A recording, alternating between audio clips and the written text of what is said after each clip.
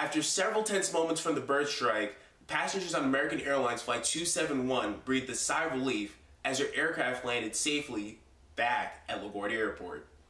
After what most deemed an MVP caliber season, it all came to an unfortunate end this past Sunday as Tennessee Titans running back Derrick Henry suffered a Jones fracture in his right foot. Henry is expected to have surgery, and his recovery timetable is proposed to be between 8 to 10 weeks. It's early, the polls are open, and it's time to vote as the 2021 New York City mayoral election is underway. Despite giving up 6 earned runs in his Game 2 start against the Houston Astros, Southpaw Max Fried will be taking the hill for the Atlanta Braves as he will be going up against rookie righty Luis Garcia, whom is trying to push his team to a potential Game 7, while the Atlanta Braves are trying to win their first World Series since 1995. It will be going down tonight as both teams will look to battle.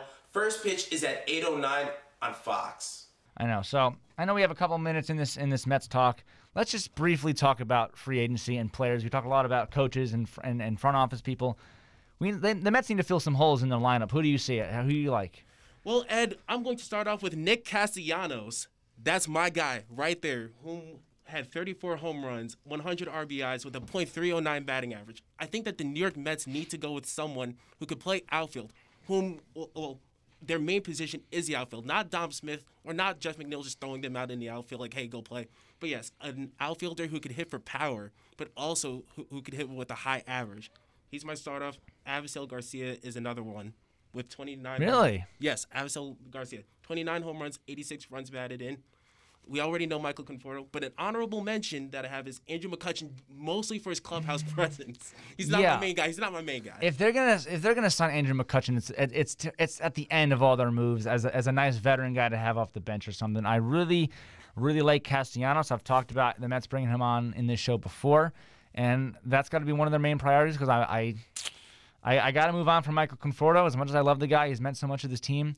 Michael Conforto has just not been the answer. He's not been consistent enough. And then obviously I want Javi Baez back. I mean, I think most Mets fans do. I think we've kind of moved past the whole thumbs down stuff. He put up great numbers with the Mets, and they got to bring him back as well. If Steve Cohen is willing to pay for a Javier Baez, potentially another outfielder, and also we do need some more starting pitching, I'm all in for Javier Baez.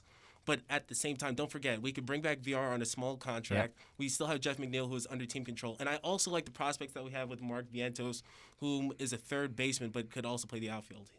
I agree. I mean, they got a bright future there with him and a lot of the other guys in the minor leagues.